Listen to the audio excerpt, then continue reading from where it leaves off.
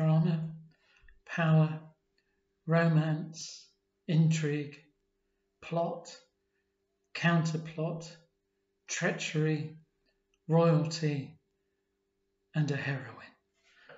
Welcome to ABC. And that's just the leadership team. Joking apart, I wonder if you can recognise where all that comes from.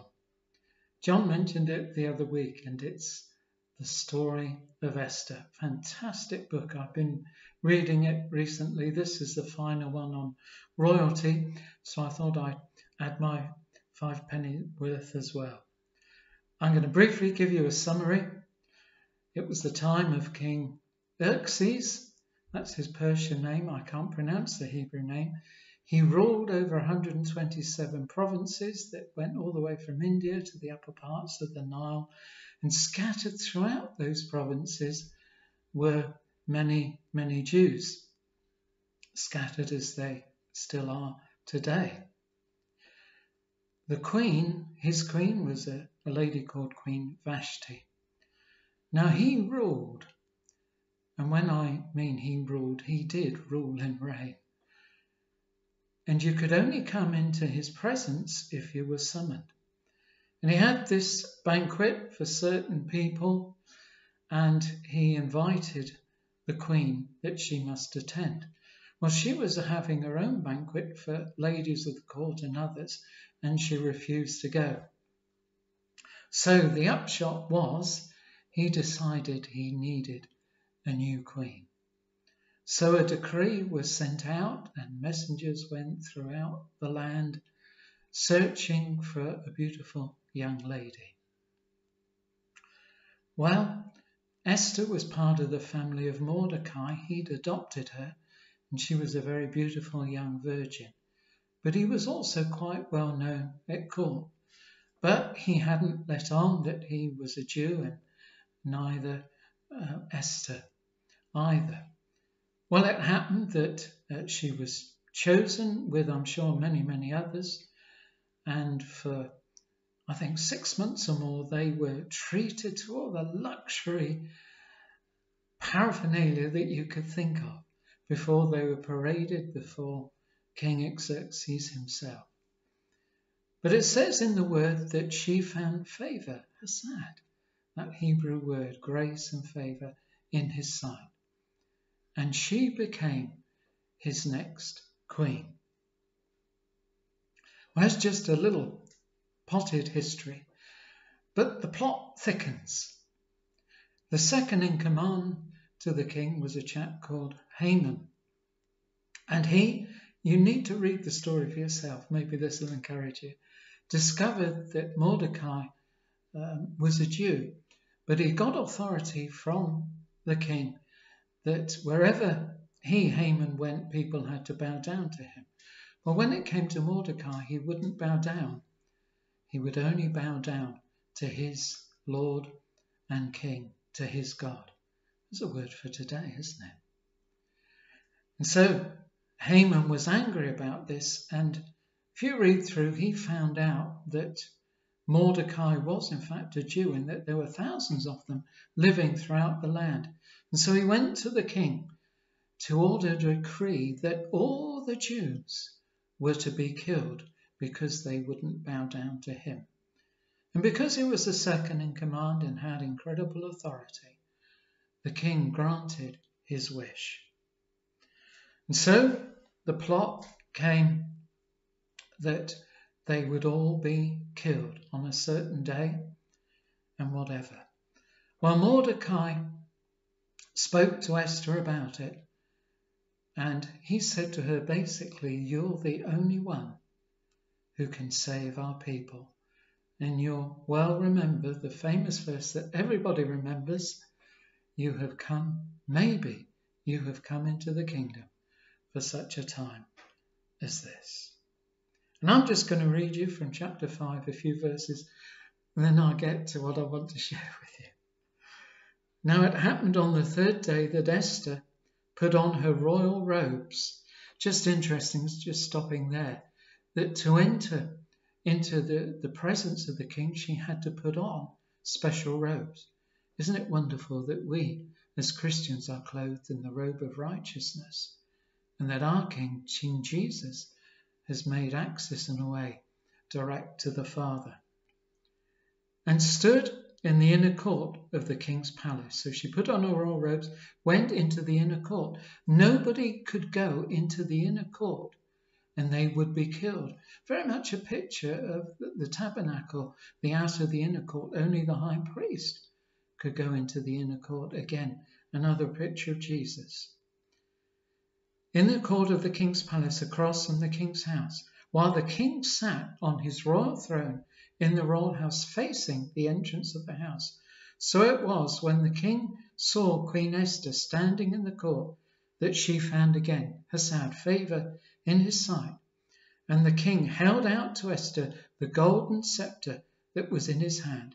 Then Esther went near, touched the top of the sceptre. And the king said to her, "What do you wish, Queen Esther? Whatever is your request, it shall be given to you, up to half the kingdom." I'm going to stop there. You can read the rest of the story to know what happened. It would make an incredible great Bible study, but I need to get on. And it reminded me very much about prayer, coming to God.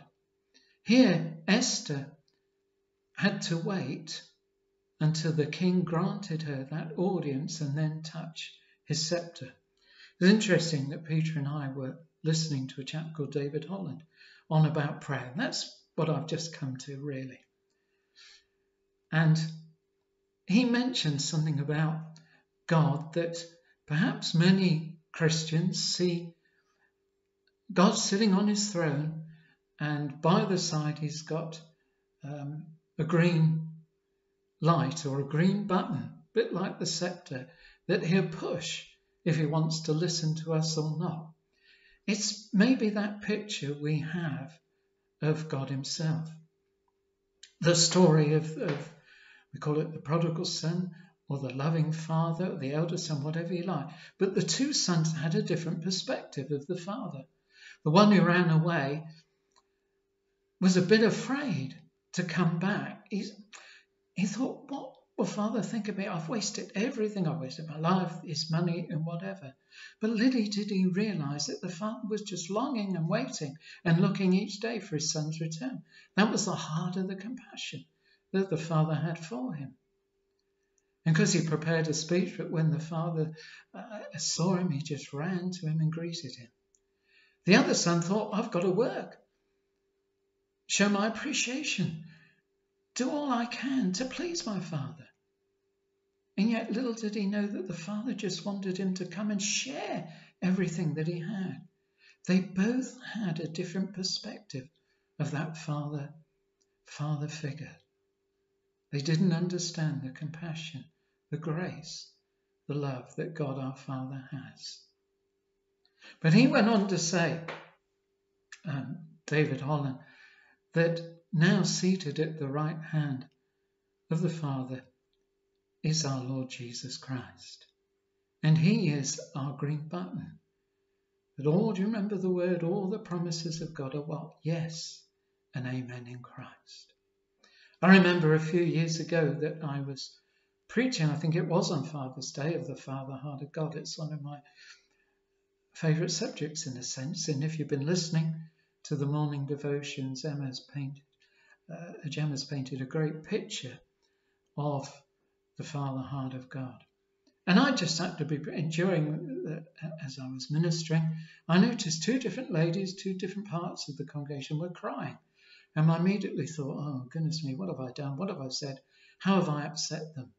But it was only afterwards that I learnt that one had never had a father figure, and the other one, the father hadn't treated her very well.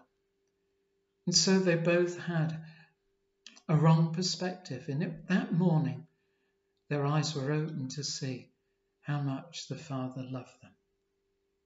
That Father heart of compassion. So I want to encourage you, when we come to prayer, to look at God the Father, not one far off, not one that's going to beat over the head, not the one that thinks that you're not good enough, not the one that thinks you messed up today.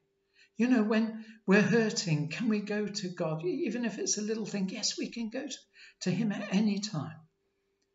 You know, as parents, when our children are hurting, we hurt and we want them to come. And it doesn't matter whether they're 333, 53.